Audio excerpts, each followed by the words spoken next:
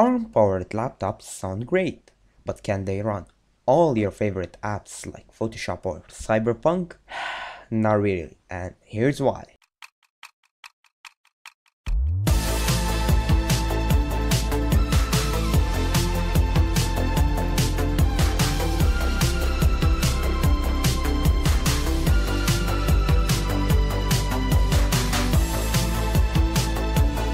With Intel, AMD, Apple Silicon, and now Qualcomm in the mix, CPU choices are getting confusing, but the key difference is simple. x86 is built for performance and was never engineered for efficiency until recently, while ARM is optimized for efficiency since its very first CPU that was surprisingly made back in the 80s.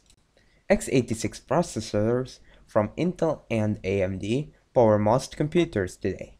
They handle gaming, Photoshop, and other pro apps natively. ARM chips are found in phones and some laptops, and they prioritize battery life, but most Windows apps aren't built for ARM, meaning they can only rely on slow emulation to work. Windows on ARM isn't like Apple's smooth transition to the M series.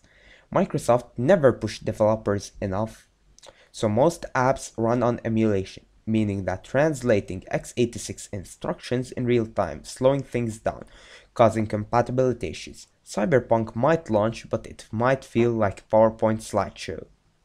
Yeah bro, that's relatable. So why even consider ARM? Battery life. ARM chips don't sip as much power as x86 laptops. They last all day. If you just browse the web and watch videos, an ARM laptop is fine. But for gaming, productivity, and other apps, stick with Intel and AMD until Microsoft gets serious about ARM support. So before buying an ARM laptop, ask yourself, do I need the battery life or do I need my software to run well? Right now, Windows on ARM is like a sports car with a lawnmower engine. A cool idea, but not ready for serious work. Like, dislike, share, whatever, and check out our videos. See you next time.